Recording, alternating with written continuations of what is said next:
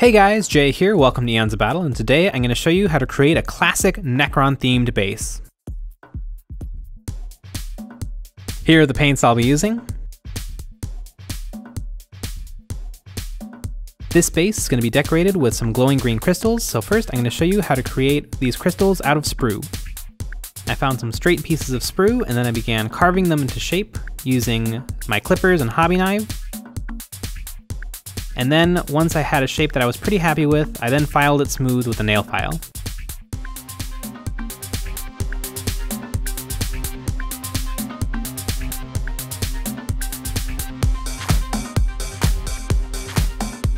And there is a finished crystal. You could also use some pre-made resin crystals. I found these crystals online at Green Stuff World. To see where I want to put those crystals, I put the Necron back on the base, and now I'm going to be sticking the plastic crystal to the base with some plastic glue. And for the resin crystals, I'm sanding the bottom smooth, and then I'm going to be attaching them with a small drop of super glue.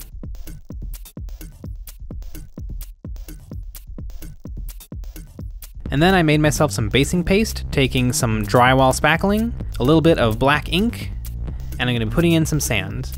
I like to use ink instead of paint because the ink has a lot more pigment in it. And so if I use paint, I find that I have to add a lot more paints, and that thins down the spackling. Once that was thoroughly mixed, I applied it to the base. I applied it making sure to keep it away from the crystals for now.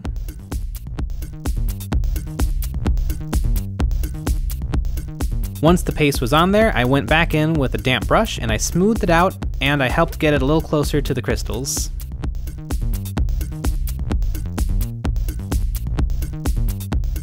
I then poked out the hole where the Necron pegs into, and then I added the Necron to the base. And then, now that I had the Necron on the base, I saw some areas could use a little bit more spackling, so I went back and I added those on. Once I was happy with how it looked, I let the base dry overnight.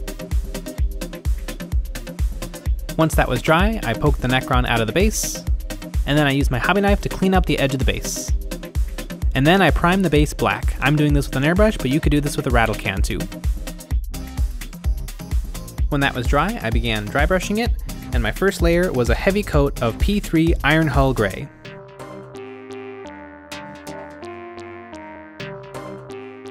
Next, I dry brushed a layer of Vallejo Stonewall Gray. This dry brush is a little bit lighter to show a little bit of the Iron Hull Gray underneath. And then I did a very, very light dry brushing of some matte white, just to brighten the base up a little more.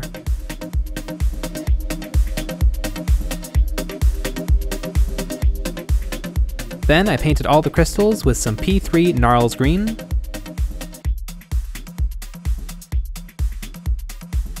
Once that was dry, I then dry brushed the crystals and the area surrounding the crystals with some P3 Worm Green.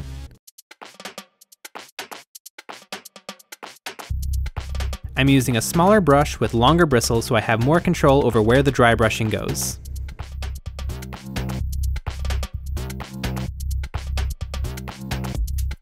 Then I did another dry brushing with some P3 Cygnus Yellow on the tops of the crystals.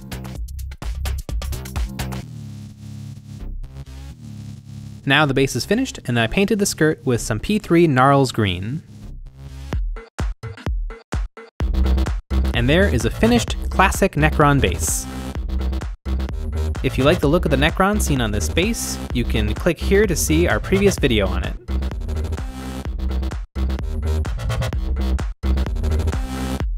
I hope you enjoyed this video, and if you liked it, tune in tomorrow for another Necron painting scheme. If you have any other suggestions for video ideas you would like to see us do, please leave them in the comments below.